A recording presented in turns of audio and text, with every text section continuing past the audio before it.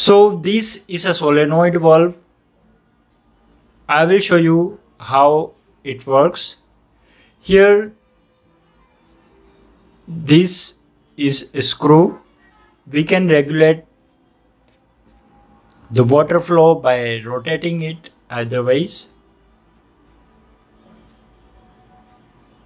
As you see, it opens and closes the entrance.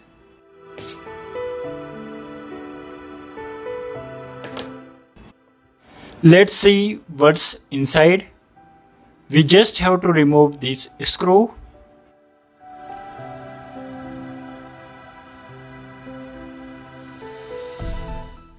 This blue part is a solenoid and the rest of them is the valve.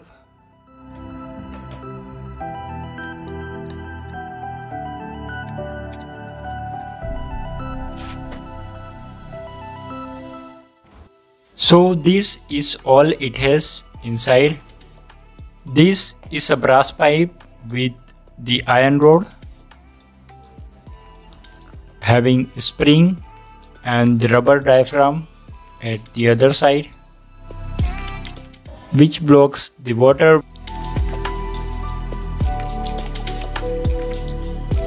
Goes this way.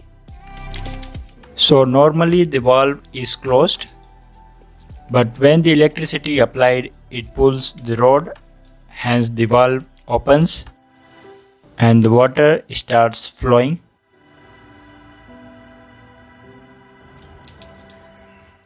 This is how it works. The solenoid works as a magnet which pulls the rod and valve gets open. Instead of solenoid, here I have used a strong magnet to demonstrate this. It's working.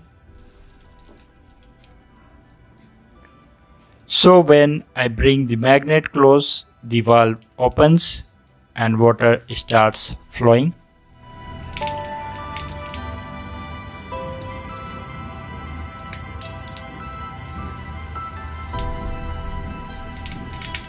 When the electricity applied, it pulls the rod, hence the valve opens. Okay, hope you understand the concept. Ensure to subscribe. See you in the next video.